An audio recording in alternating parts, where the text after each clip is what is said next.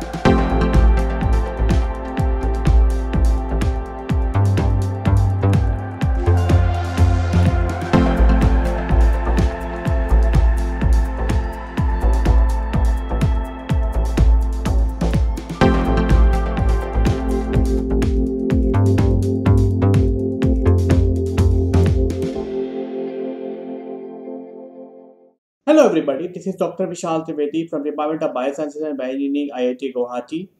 And in the course Basics of Biology, we are going to discuss and understand the different properties of the living organisms and how you can be able to study the living organisms. So living organism could vary from a very tiny particles like viruses, or it could be a very large organism such as the dinosaurs. So whether it is virus particles or whether the dinosaurs, both of these living organisms actually share some of the similar properties, or also they have some of their exclusive properties as well. So as you can see that the coronavirus is simply a virus which is actually causing the disease, and it is also similar to some of the previously known viruses, and its mode of transmission is also the same, that it goes from the one person to another person through the coughing and other kinds of mode. And but there are exclusive properties. So that this virus is actually causing the pathology within the humans, and that pathology is causing the death of the individuals. But scientists are trying to understand the biology of this particular virus and how they are doing it. They are actually doing the different types of experiments. Then they are collecting the data, and then these data are going to be interpreted, and then they are trying to draw the conclusions from these experiments. And that's how they are coming up with the new hypotheses as well as the theories, so that you can be able to overcome the pathological outcome of these particular viruses. So as you can see that the understanding the living organisms and how a particular living organism is exhibiting its different biological activity is an easy task, considering that you will actually going to plan a systematic study. You are going to do the systematic experiments, you are going to analyze those experiments, and based on those conclusions you can be able to design the new experiments. So the purpose of this particular course is that we are trying to give you a glimpse of what is the living organisms, what are different properties of a living organisms, and how this living organism, how you can be able to study a particular living organism utilizing the different types of tools and different types of ideas what is available in the with this particular stream of science. So the first question which I would like to ask you is, so what is science and what is its objectives? So we start our lecture today with this particular questions, that what is science and what is its objectives? So science is literally means that you have the knowledge. So science literally means that you are actually having a systematic arrangement of the knowledge, and that knowledge can be interpreted, that knowledge can be utilized for the human welfares or trying to understand the biology of that particular organisms. So these topics which are being part of under the big umbrella of science are ranging from the spiritualities to very cutting edge open heart surgeries, and all these comes not by a single day, but it comes by a systematic progression, systematic analysis of the different types of experiments and the results. So because of that, the humans have decided that they will go with this kind of particular type of study, and that's how they are actually trying to understand the different aspects, whether it is something which is related to physiology or whether it is related to something else. So because of that, the science is further being divided into the two different main branches. These main branches are the social sciences and as well as the natural sciences. You know that every living organism is actually remain in the within a society, whether it is a whether it is a jungle or whether it is a city like Guwahati. The living organisms are under the continuous interaction with their neighbors, their environments, and all other kinds of things. And so because of that, the science is further being divided into two main branches. One is called as the social sciences. So social sciences is actually the science which is actually going to deal with the human behaviors and its relationship with the other humans in a society, and it is very complex in terms of the many aspects what is being covered within the social sciences. And that is actually a very big field of science, where you can be able to study the many aspects related to the relationship of the humans with the other humans, and as well as the relationship of the humans with the other non-biological factors what is present within the society. Apart from that, you have the natural sciences. So within the natural sciences, you have the various fields which deals with the understanding the natural phenomena, and that are grouped within the natural sciences. What you see here is that the social sciences, so within the social sciences, you have the many sub branches which are being developed as the human were progressing within the society, and how they are being utilized, because as you grow and as you generate more and more knowledge, you are actually developing the you're trying to bifurcate so that you will be able to focus on a particular topic. And that's how the social sciences or the natural sciences are further being subdivided into the different fields to study a specific aspects of the particular particular branch of the science. So the social sciences, which are further being divided into the specific sub branches, these are as follows. So you have the anthropology, you have the economics, you have educations, you have geography, you have history, then you have linguistics, then you have political science, psychology, public administration, and the sociology. So these are not exhaustive list of the fields or the sub branches that are being covered within the social sciences.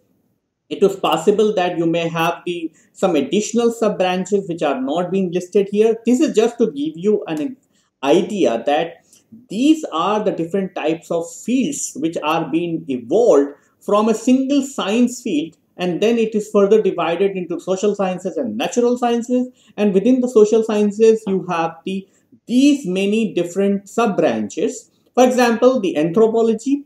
It is the field of science which study the past and the present of human, considering the combined knowledge feedback from the social sciences, the biology, and the human behavior.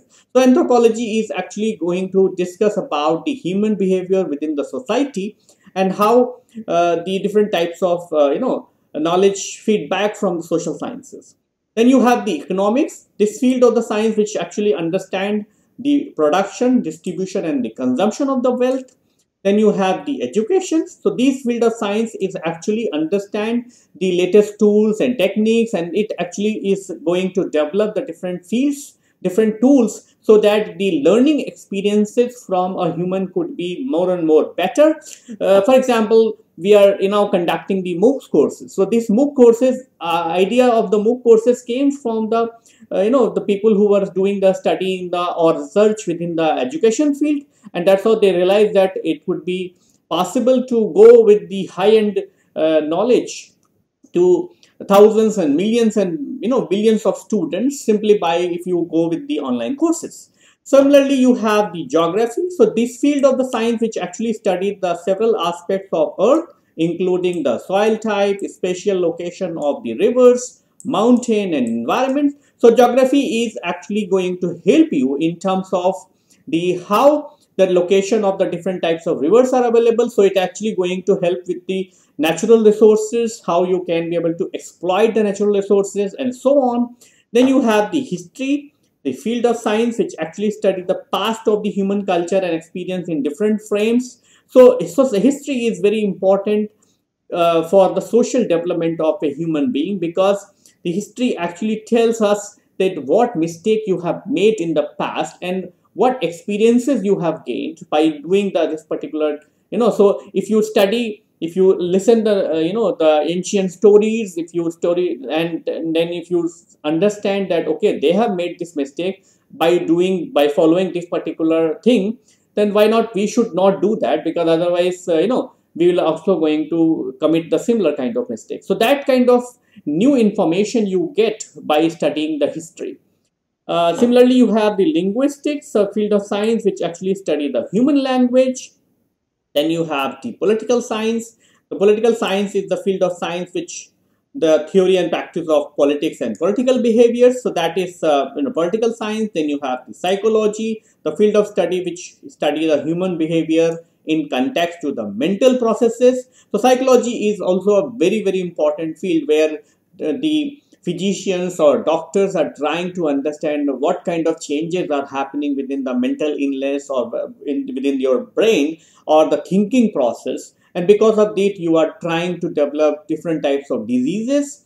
You can imagine that the people are going with the depressions and all other kinds of mental problems, and they are only they will be getting cured simply by changing their mood and changing the understanding what is happening with the thinking process, and that's how they are being diagnosed with the particular disease, and that's how they are being cured by the doctors.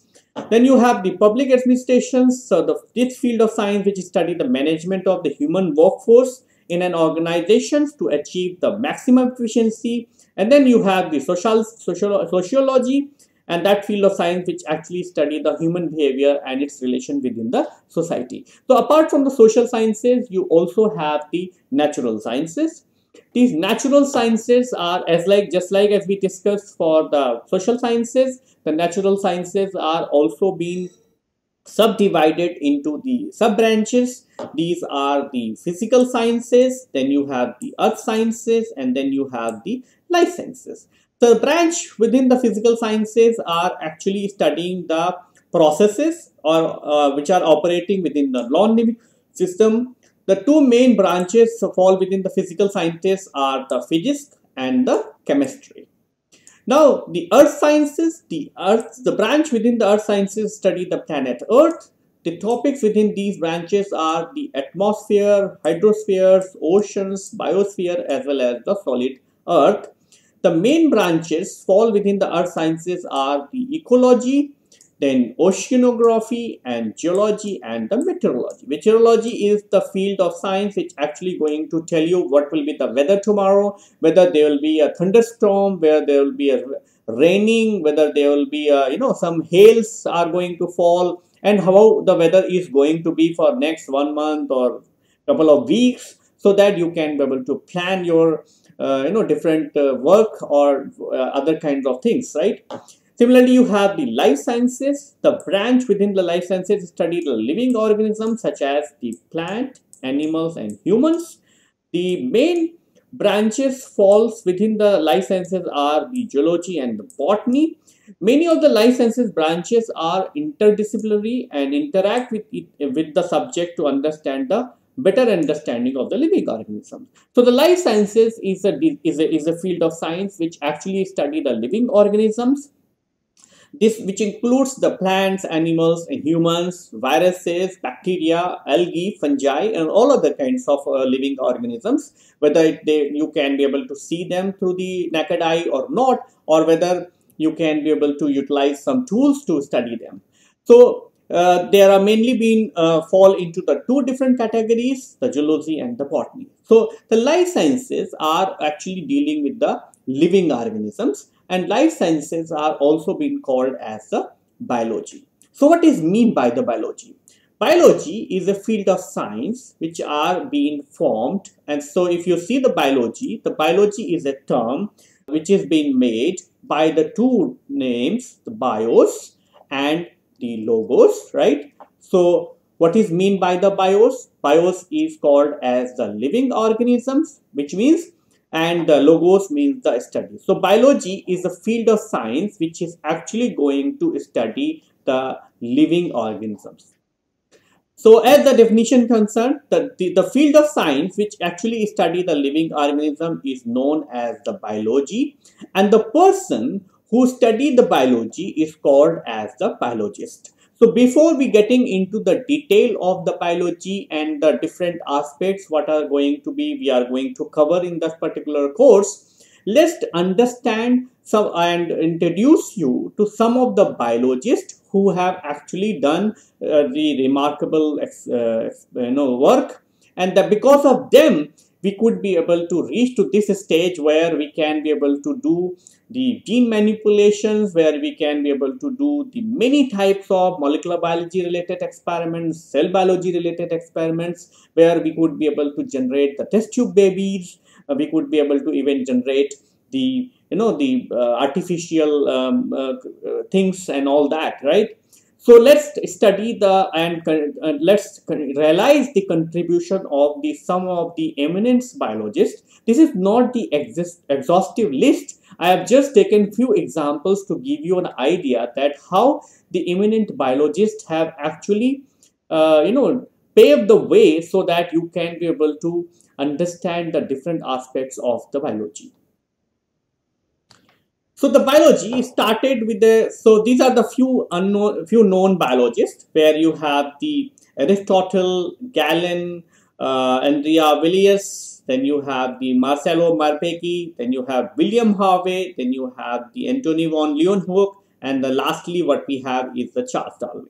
So what you see here is the Aristotle. Aristotle is also been called as the father of biology, because Aristotle was the first person or in general we will say that he was the first scientist or the biologist who realized that there are many different types of the living organisms present, and that's how he has actually attempted the first time how we can be able to classify these living organisms. So Aristotle was the Greek philosopher, right? And he actually put the first attempt how you can be able to classify the biota. What is mean by the biota is the living organisms, right? Biota includes the living organisms of the that particular living organism, whether that includes the plants or the animals, right? So he has actually utilized that information, and that's how he could be able to called as the father of the biology. Then we have the Galen. So this is the picture of the Galen, right? And he was the Greek physician, and he was the first to perform the dissection. So he could be able to utilize, he has developed the tools, and because of utilizing that tools, he could be able to perform the dissections, which means he could be able to cut the body of a particular animal. And he has shown the different types of organs what are present in that particular animals, and that's how he was called as the father of anatomy. So anatomy is the field of science which actually study the internal structures of the particular organisms, which means it is actually going to say what are the different organs are present. For example, in a human, we have the heart, the liver, the lungs, the pancreas, all different types of organs, and these different types of organs have the different contribution in terms of the different aspects of the physiology. Then we have the Andreas Villiers. So this is the Andreas Villiers, and he made the first dissection on the human anatomy, which means he has actually done the anatomy of the human beings, and that's how he could understand what are different organs are present in the humans. And he discovered the comparative anatomy, which means he actually discovered what are the different types of organs are present in humans compared to the other animals. Then we have the Marcello Malpighi. So he was an Italian physician and the anatomist, and he was actually the founder of microscopic anatomy, which means he could be able to do the dissections visualizing the microscopic tools. Then we have the William Harvey. So William Harvey is also been considered as the father of cardiology, and he showed that conclusively that the heart actually is the organ which actually pumps the blood, and the blood actually circulates within the human body. And he has done the similar type of, several types of experiment utilizing the tools and techniques whatever available at that point, and then that's how he actually concluded that the heart is the main organ which is responsible for pumping the blood within the human body, and this is the blood which actually circulates within the human body. Then we have Antony von Leeuwenhoek. So Antony von Leeuwenhoek is famous because he has discovered the microscopes, and utilizing his microscope, which was very crude and the very simple microscope, he could be able to discover the microorganisms. So which is also he termed as the animalcules, which means animal-like creatures, but they are very very small. Because in the remember that in the ancient times the people were understanding that the animal means big, which means cat is an animal, but the lower organisms are not animals. Like algae is not an animal, or those kind of things, right? So those things are being broken down. That those kind of theory was broken down by the Antony von Leeuwenhoek, because he utilizing the the microscope, he could be able to see the microorganism under the microscopes, and that's how he has discovered the protozoans. And these animals are these particles, whatever they were, living organism, moving living tiny living organisms, are being considered as the animalcules. Then finally we have the Charles Darwin. So Charles Darwin is actually famous. So this is the Charles Darwin, right? And this is the Antony von Leeuwenhoek. So the Charles Darwin actually did the several types of experiments with the very extensive expeditions to the around the world actually, and that's how he actually drawn the conclusion that the evolution of the particular organism is happening because of the selection by the natural means, which means he was a big advocate, or he was a big philosopher of, or he was actually favoring the idea that the whatever is modifications are happening within a particular living organism, that is because the living organism is being forced for going through those kind of modifications, because he want to adjust themselves towards the the changed natural conditions. And he has he has utilized the different types of models. He has he has taken the pigeons from the different parts of the world.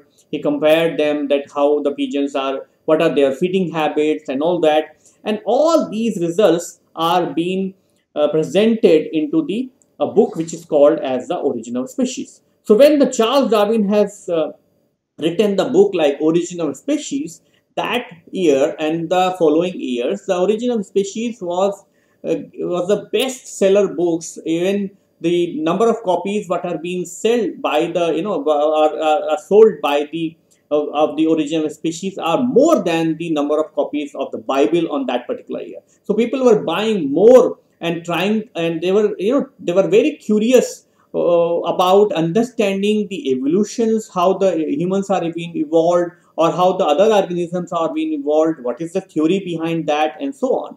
And that's how the Charles Darwin was a very very very influential person, trying to govern the evolution theories and so on, right? So this is all about the contribution of the few of the known biologists. As I said, these are not the extensive list. This is just a simple example of showing you the different scientists and their contributions.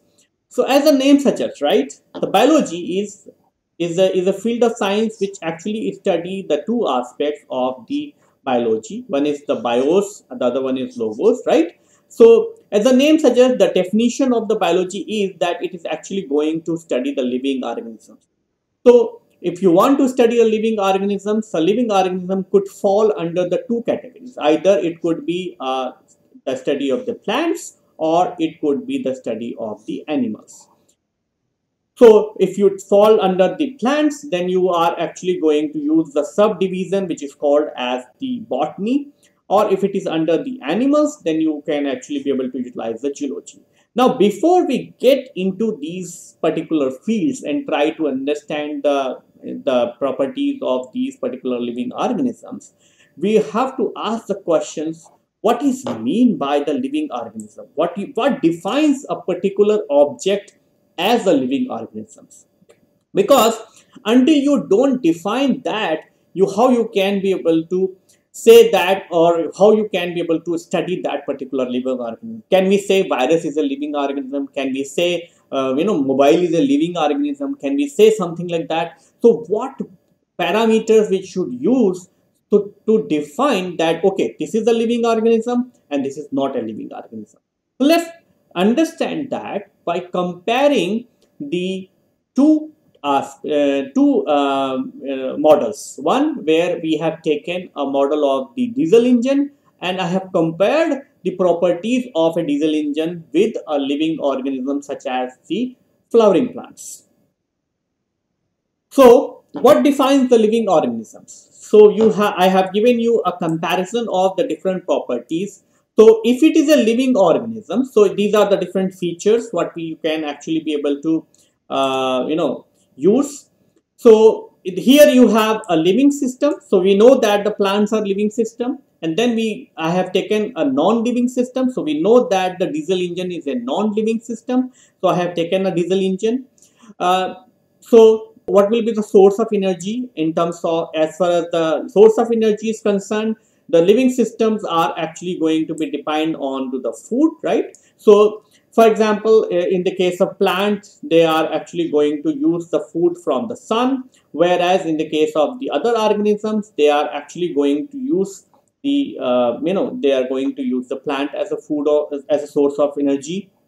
Whereas in the case of the diesel engine, it is actually going to use the diesel engine as a diesel as the food energy source. Then you have the machinery. So what kind of machinery is present? So machinery is made up of the different types of metabolic reactions. If you don't understand any of these terminologies, you will be able to follow once you follow this course, you will be able to understand these terminologies. So metabolic reactions, so it actually going to utilize that particular food, then it will put it into the different types of metabolic reactions. These metabolic reactions are actually going to generate the energy, and that energy is going to be utilized by that particular organisms. Whereas in the case of diesel engine, it is actually going to be the combustion, which means the diesel is going to go into the engine, and that is actually go through a process of combustion. So combustion is a process which actually is going to burn the diesel, and that's how you are actually going to generate the energy. What will be the mechanism of utilizing the energy? So utilization of the produced energy, what you are going to generate within these metabolic reactions, are going to be the anabolic reactions, which means this energy is going to utilize for the anabolic reactions, so that you can be able to utilize that for driving the biological activities. Whereas in this case, it is actually going to be a torque which is going to be generated by the combustions, right? What will be the disposal waste material? So because when you do the anabolic reactions, or the catabolic reactions, you are actually going to generate the waste material, right? So in both the cases, it is actually going to generate the waste material. So the waste material is going to be present in the case of biological system. It is going to be a biodegradable waste material, whereas in the case of the diesel engine, it is actually going to exhaust in the form of smoke. So you see, I have compared the two systems. One is living system, the other is a non-living system.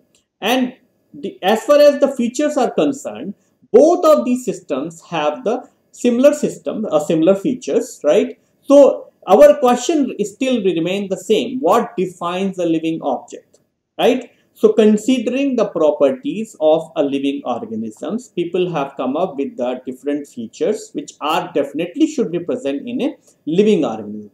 Let's see what are these features. So number of characteristics are being observed in a living organism, and it can be defined as, so one of the first system what is also should be very important is that the living organism should have the self growth, and it should also have the self renewal. What is mean by the self growth is that it should be a intrinsic growth rather than the extrinsic growth. For example, if you take the dust particles, right, if you take a small dust particle, it may also grow, right, it may grow by taking the another dust particle, right, and that's how it will actually grow all over the place, right, and that's how initially you have taken this dust particle, but now it becomes this big dust particle. But this is a extrinsic growth. You are actually adding the dust from outside. Whereas in the case of living organisms, you are only going to provide the food, and that food is actually going to get converted into the energy, and that's how this living organism will actually grow in terms of the size, in terms of the other kinds of parameters. Similarly, you have to have a self renewal, which means the living organism should be able to produce the replica of their same copies, which means the living organism, if you start with the one living organism, it should be able to get broken into, and it will give you the two living organisms. This is going to be the, again, as I said, it is going to be a intrinsic, it will be coming out of this particular thing. Whereas in the case of the non-living systems, you probably have to provide some kind of external forces. Because of that, the dust particle might be get broken down and it may give you the multiple copies. But that will not going to be self-renewal. It will require the additional forces from outside. You might have to use a hammer, and then you might have to broken a bigger stone particle, and that's how it is actually going to give you the tiny stone particles. But that is not considered to be a self-renewal. It is considered to be that you are providing a force from outside. Then it should also have the endogenous ability to produce the energy, which means it should have its own self-sufficient machinery so that it could be able to produce the energy on its own. Which means, if you say, for example, if you take a plant, you just have to do what you have to do, right? If you have a plant, what you have to do is you have to just provide the sunlight, right? And that's how the plant is actually be able to going to produce the food. So that is called as the endogenous ability to produce the energy. You cannot have the non-living organism to be performing these tasks, because they require the exogenous energy source. For example, just we compare the living organism versus the diesel engine, and it is shown, right, that the diesel engine required a diesel from outside. So you have to pour the diesel, whereas in this case, it is actually going to keep running the metabolic reactions, and that's how it is actually going to be able to produce the foods. Then the living organism could also have the movements, right? It could be able to move from one place to another place. Definitely we have the exceptions, right? So for example, we have an exception in the case of plant, because they don't move, right? There are plants which also moves along the water streams, but the majority of the plants actually are stick to a particular place in the soil, and that's how they don't move. But that does not mean that the plants are not living organism. Plants are definitely be a living organism because they actually follow some of these properties. And then they also should have the ability to self-replicate, which means the living organism should be able to produce the more copies of the similar kind. Now, if you see that these properties or these parameters, so these parameters were actually being considered when the people have not discovered some of the because there were no technological development. So because of that, the people have not discovered a non-living system such as the robot, right? So you might have seen the robot, and you might have seen the the robots in the movies also. So robots are very much possible and very much could be able to perform some of these tasks, and because of that, the people have started rethinking and redefining their parameters and their criteria, how we can be able to define the living organism. For example, the robots are could be able to utilize and reassemble the new robots, and that's how they can be able to have the ability to not the self-replicate from the endogenous, but if you provide them the raw material, they could be able to produce more robots, right? Similarly, they can be able to reduce the energy, because if you put the solar panels into the robots, they could be able to generate their own energy, and they don't be dependent on the externally provided energy, which means they don't require any kind of diesel or electrical energies. Similarly, the robots, they can actually, so that's a, because the people have started developing some of these complicated non-living organisms or non-living systems, the people have come up with another additional criteria what will be defined the living organisms. So in addition, with the advancement in the technology, the criteria for the living organism is redefined. These redefined criteria are as follows. What is the redefined criteria? First criteria is that the living organism should have the complex organizations, which means it should be composed of the different types of cells, which is not possible in the robots. Robots are only made up of the different types of electronic components. So complex organization, which means the living organism should be composed of the different types of cells, right? So you can have the cells for, the heart cells, you can have the liver cell, you can have the lung cells, you can have spleen cells, like that. Then it should be having a metabolism, which means it should be able to have to produce the energy and utilize and perform, which it should be able to provide the energy and utilize the preformed food material, which means it should have the metabolic reaction so that you can be able to produce the energy, and it can be able to utilize the preformed food material, which means if it provides the food material from the plant, it can be able to utilize that. It should be responsive, so it should be able to respond to the extreme environmental conditions such as the temperature, wind, and starvation. So this is very, very important, which means it should be sensitive for the external factors. It should be sensitive. See, you see the robots. Robots are not sensitive, right? Even if you send the robots to the moon, where the temperature is going to be extremely cold, it doesn't matter to them, because they will still be able to work. They will be able to perform their task, whereas the humans are actually going to be susceptible for these kind of conditions. Or even if you send the robots to a very, very hot conditions, then also it is going to work. So that's how so responsiveness is a very, very important criteria for a living organism. You might have seen, right? If you have you might have seen the moving ants in your home, right? As soon as you touch with the hands, they actually change their their direction, and they just move away, right? Similarly, you might have seen the many other things, right? Then you also have the another criteria, which is called as the growth. So growth should be endogenous growth. It should not be the exogenous growth. I have given you an example of the dust particle versus the other living organisms. So dust particles are actually going to have the exogenous growth, right? It will capture the more dust particle, but then it is actually going to grow because of the exogenous growth, right? Whereas in the living organism, you are going to have the endogenous growth.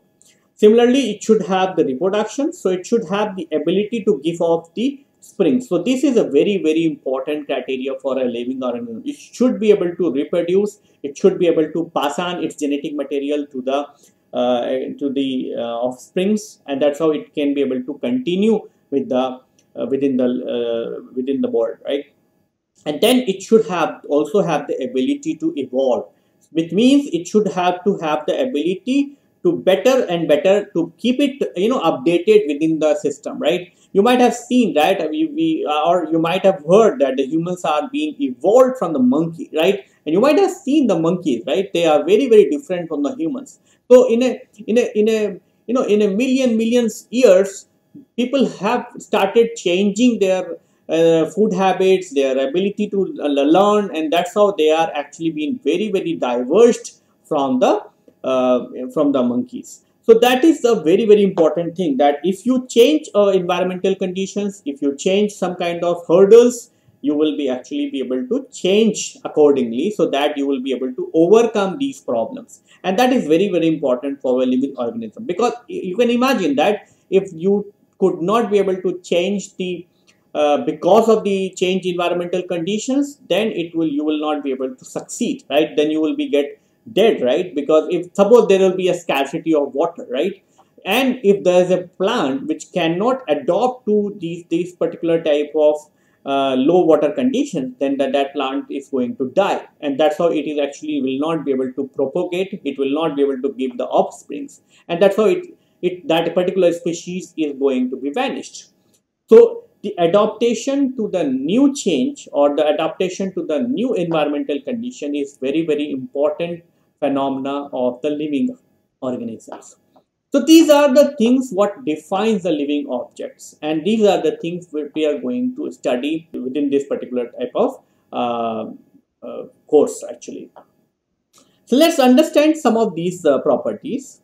So diversity and complexity in the biological system. So diversity and the complexity in the biological system is a very, very important thing, which actually is which makes the biology very interesting, right? You might have, you see these are the different types of flowers. These are the different types of flowers are present in the northeast part of the India, right?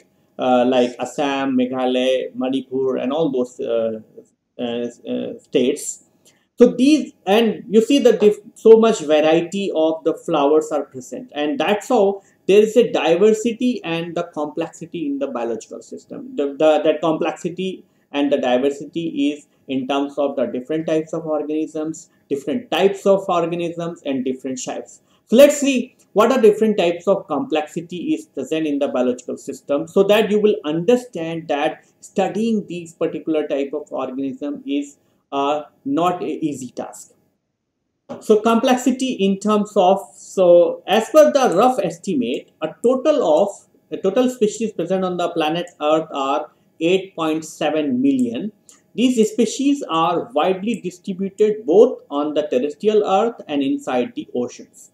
So you see the number of species what are present on the planet Earth is 8.7 million.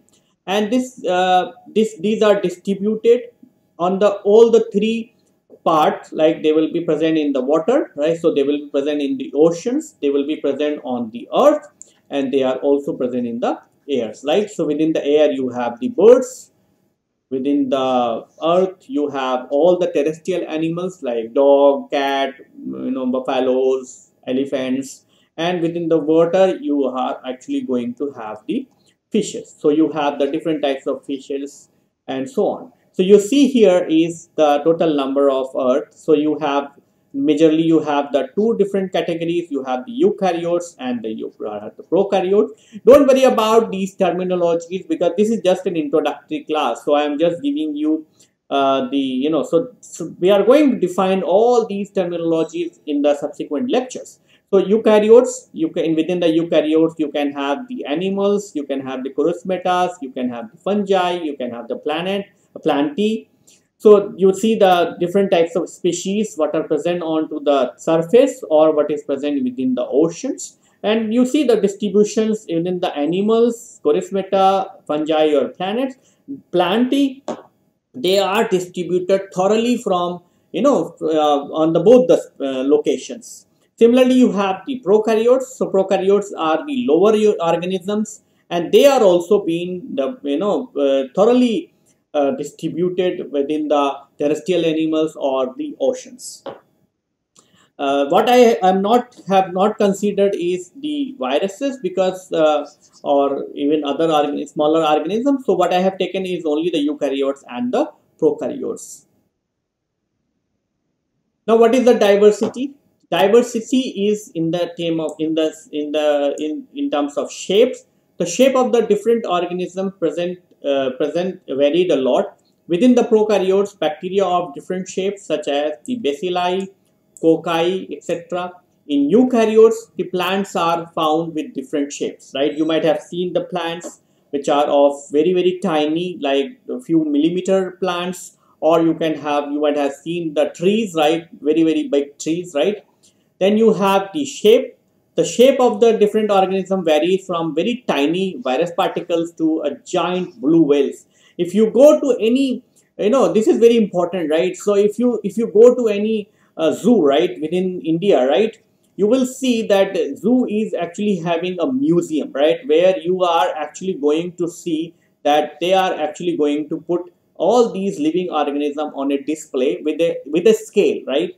And if you see the scale, you will see that how the blue whale is almost like 30 to 35 times bigger than the humans. So there, if you see, you will understand, and then you will be able to appreciate that how the how the different biological organisms are being actually varied in terms of size. Then you have the spatial distributions. So living organisms are distributed from the extreme cold weather, right? You might have seen that the polar bears, which are present in a very extreme cold conditions, to very hot region of the planet.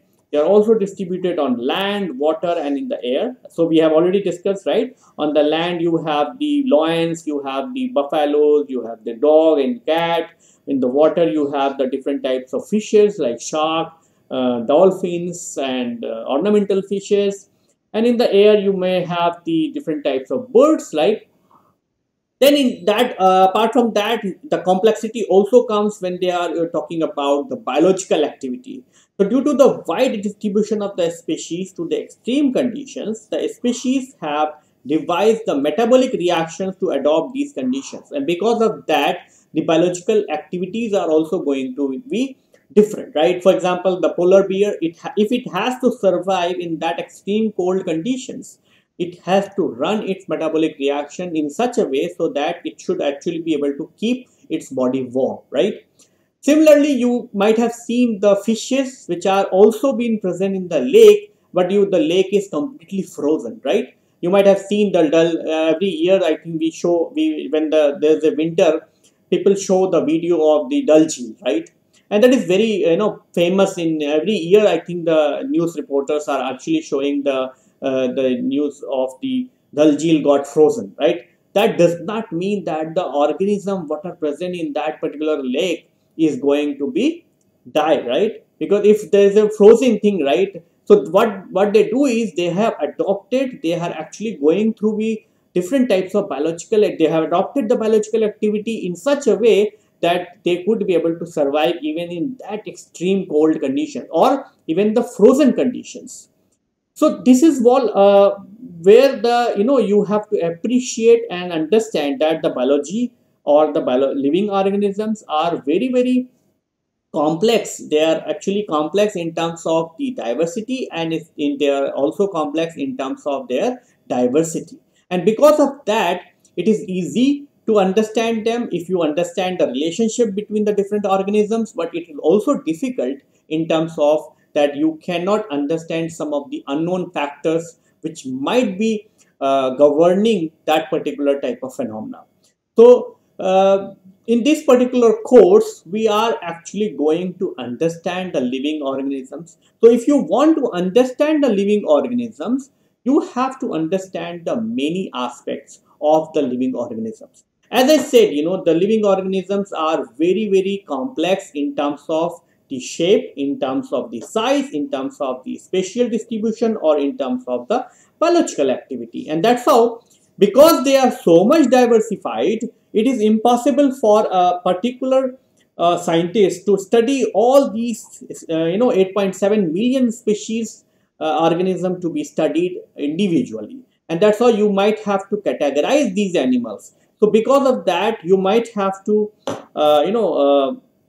use the different types of organisms or different types of criteria. For example, first thing what you have to do is you have to classify these organisms so that you can be able to understand the relationship between the different organisms. So if you classify them, the 8.7 million could actually be categorized into 5 to 6 different bigger groups. So if you study one group, you can be able to study the, for example, 1 million animals or species, right? So if you can classify them and if you group them, then you can just pick up one organism from each group and you can just study that in detail, and that is actually going to be a representative animal. For example, if I want to study for example, the fishes, right?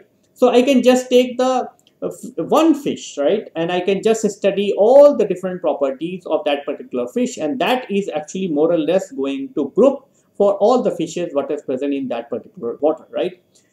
Once you study that, you can also study the evolution, right? Because evolution is actually going to give you the relationship between these 8.7 million species of the living organisms. Once you understand the evolutions, then you can actually understand the different types of cells, right? As I said, the living organisms are complex in nature, so they are actually be able to made up of different types of cells. So if you understand the cells, if you understand different types of cells, then you can be able to understand the how this particular organism is made up of. And you know that the cells are made up of the biomolecules, right? The cells are made up of the different types of biomolecules, and these biomolecules, you can, if you study the biomolecules, you can be able to understand how these cells are made up of, what are the different types of metabolic reactions are happening, how these biomolecules are being utilized in the different types of metabolic reactions, and how these biomolecules are playing crucial roles. Similarly to that, the biomolecules, if you can also study, if once you understand the properties of these biomolecules, you can be able to understand the cellular processes.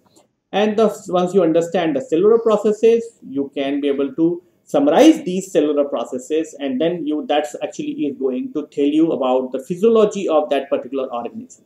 Because ultimately you want to understand the physiology of that particular organism. And because, for example, how we move, right, how we run from one place to another place, or how the plants are actually synthesizing the food, these things, if you want to understand, you have to first understand the cells, right, where the plants are actually performing these reactions. Then you have to understand the biomolecules, like the enzymes and all other kinds of proteins, lipids, which are participating in these reactions. And then you have to understand the cellular processes, and when you integrate all these informations, you can be able to understand the physiology. You can be able to understand how the stomata are opening within the plants, right? And that's how they are actually taking the oxygen, how we are breathing, right? So if you say that breathing is a process, that breathing process you cannot understand until you understand the morphology of the lungs, until you understand the morphology of the ribs, until you understand the many such things, right? Until you don't understand the whole passage of the breathing process. So with this, I would like to conclude our lecture here. In a subsequent lecture, we are going to discuss each of these aspects individually, and with this, we would like to integrate the whole stories or whole picture, so that you will be able to understand the living organism in a better way. We are also going to discuss what will be the advantage of understanding the living organism, because what will be the advantage, that also we are going to discuss. So with this, I would like to conclude my lecture here. Thank you.